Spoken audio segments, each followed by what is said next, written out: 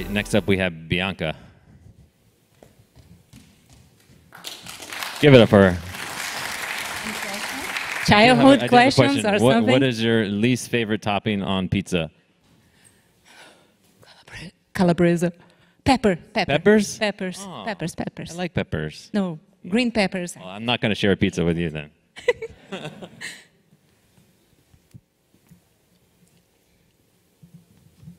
Nice to meet you, everyone. My name is Bianca Trinkenreich. I am a research scientist at Globant, and I'm going to talk to you a little bit about a research model we've done based on DORA that associate well-being of people with culture and performance.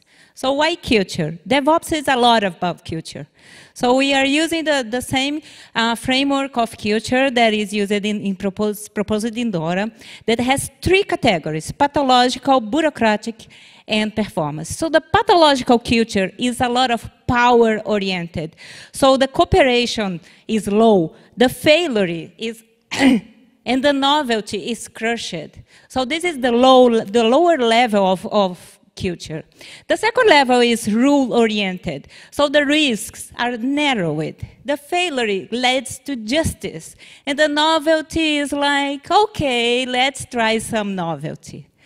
The third level of culture is performance-oriented. In this level, the cooperation is high, the bridging is encouraged, and the novelty isn't lacked. So we want novelty, and the failure leads to inquiry. Inquiry is not judgment. So there is a lot of research about this model, and it shows that in many domains, not only on DevOps, a generative culture leads to better performance. Okay, culture and performance, but what else in the middle? And this is what is insightful here. So that generative culture leads to more engagement of people and less burnout in the team.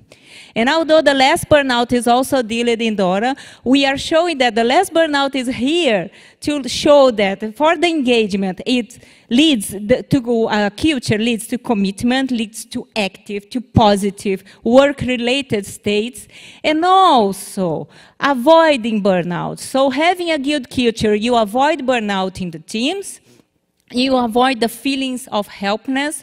Burnout becomes a buzzy word nowadays, but it's the opposite of engagement. And more engagement, less burnout. So they are antipodes. So engagement is like absorption, dedication, vigor, but burnout is exhaustion, is cynicism, is inefficacy. So better culture, more engagement, less burnout. A fatigue makes it harder for employees to be productive. So it's very, very important for us to avoid all those burnout.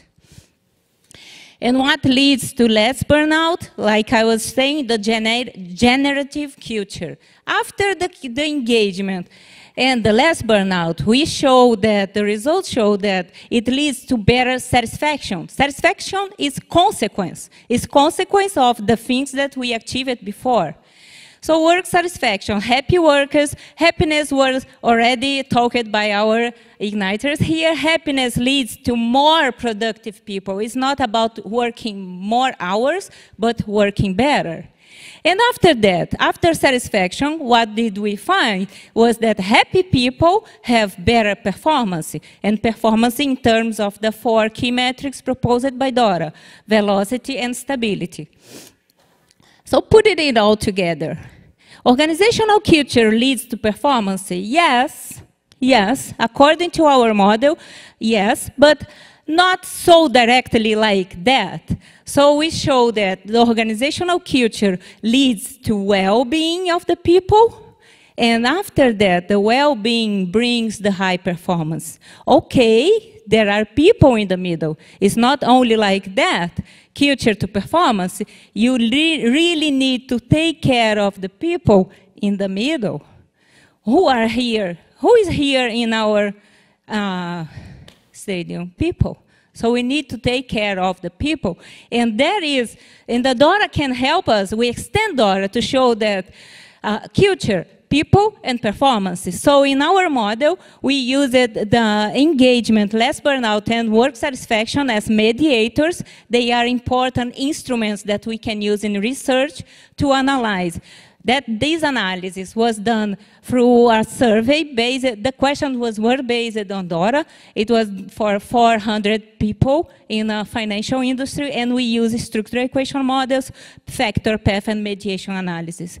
The takeaway is, first, train your team for a generative culture, take constant care of well-being of the people, and then research your performance metrics, because I've shown 4 performance metrics. You can have even more. Thank you. All right.